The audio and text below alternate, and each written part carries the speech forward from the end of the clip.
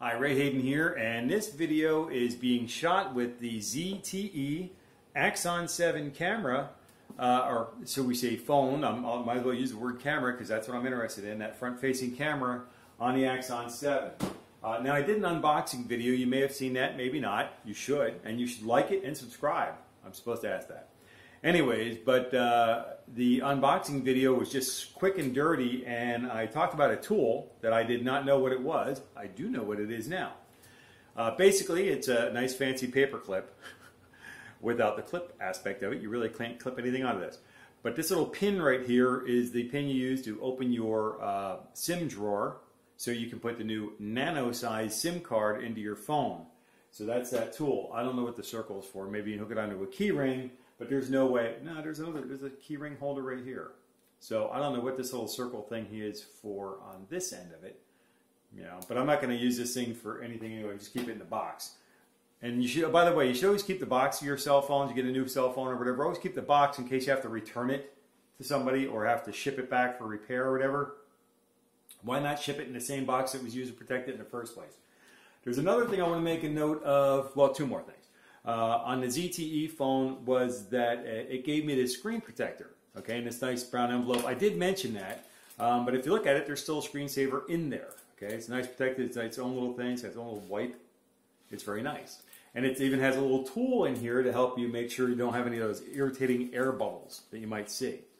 Well, you might be wondering, how come I didn't put this on the phone? And the reason for that is because they already did. That's a spare. They actually applied a screen protector right on the screen. Now, I normally don't like these things because of air bubbles or, you know, a speck of dirt gets in there or something like that. And I just don't like that sort of thing. However, I see no problem with the image. The pictures look great. The video looks great right on the phone screen, and I'm very, very happy with it. Another thing, the other second thing I want to talk about was the screen protector, not screen protector, the bumper. They actually give you a case for it, a bumper case. Like this one here that I bought for my ZenFone 2, which is actually a gray phone, but you never could tell because I had a black bumper case for it. But they give you a clear bumper case, comes in a box with your phone, and you just put that right on your phone, and you have your protection going on for the ZTE Axon 7. So I was very happy about all of that. And then the first time I played a video on the phone, I was blown away by what? Those speakers. They have speakers on the side of the phone that face front. So it's not like on the ASUS where I had to pretty much put my hand in a curve so I can have the sound coming at me. They get the sound right there in the front of the phone and it's coming right at you. The other thing are the earbuds. The ZenFone never came with any earbuds. It just came, you know, just with the phone itself, and that's really all you got. But the earbuds that come with the Axon 7 are excellent. They just sound fantastic. It just really blow you away with those things. They're really high quality sound coming through those. So I was very impressed with that as well. The other thing I wanted to mention with that is new phone, new user interface. They have a user interface on the ZTE Axon 7 that I am not 100% blown away with. And it might just be user error, you know, because I don't know how to customize it to work the way I like. But for about 2 years, I've been using the user interface, the Zen UI user interface, and I was very well accustomed to how to use it. I had certain wallpapers, ringtones, all these kind of things that I really liked and I kind of miss. But I went into the Google Play Store, and what I did is I downloaded the Zen UI. The ASUS Zen UI interface is downloadable on, I believe, any Android device. So I downloaded it to the ZTE Axon 7. I installed that, and I basically made this phone look and feel like my ASUS ZenFone 2. The difference is my front-facing camera works.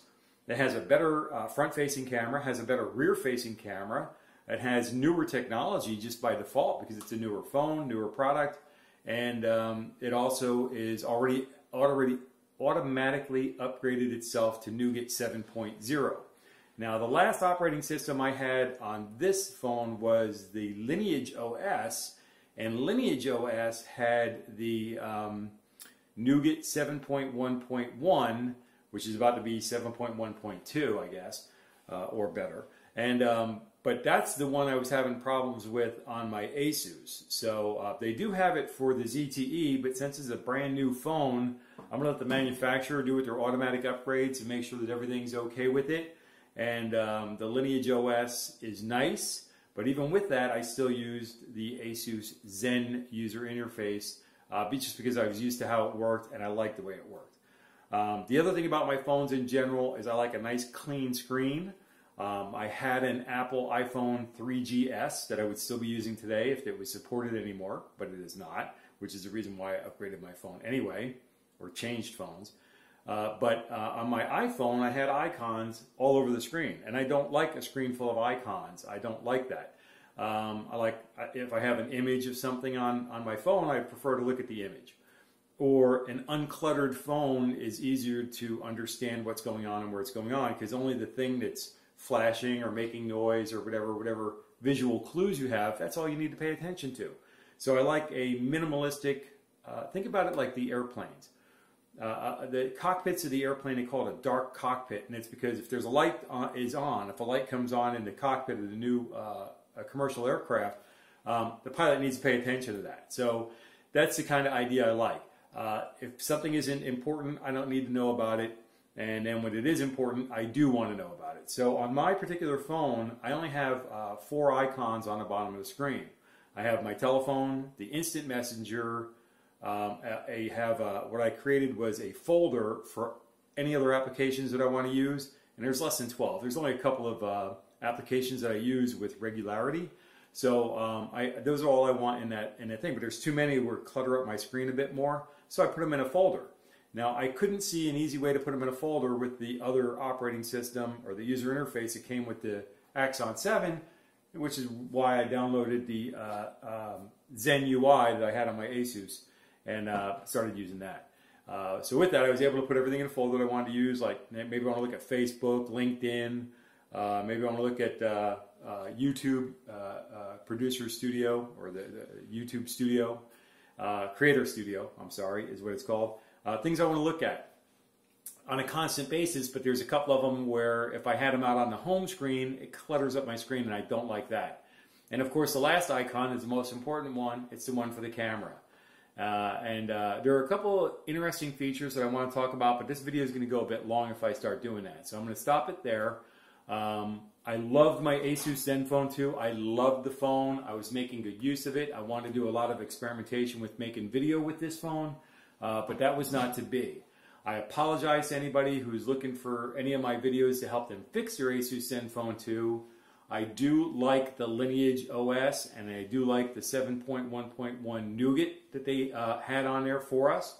But for some reason or another, it just was not happening for me. And I don't have the time and energy to go back and unbrick this phone and make it work again right now, because I'm too busy studying and I'm working and everything else. I have too much other things I have to do with my time right now. But with that, I'm going to make some other videos about the Axon 7 phone, and I'll go ahead and put those in that same playlist. If you go to my channel, you're going to see that I have playlists. If you click underneath the picture, you'll see that you can look at uploaded videos and this and that and the other. Click on playlists. I have a playlist, and the playlist for my phones, it says Android, ASUS ZenFone, and ZTE Axon 7. So that's the new name of that playlist. And basically I want to focus on things that are related to Android, and specifically this new phone that I'm using to try to experiment with making video for YouTube with a smartphone. Okay? So with that, and until the next video, take care and be well.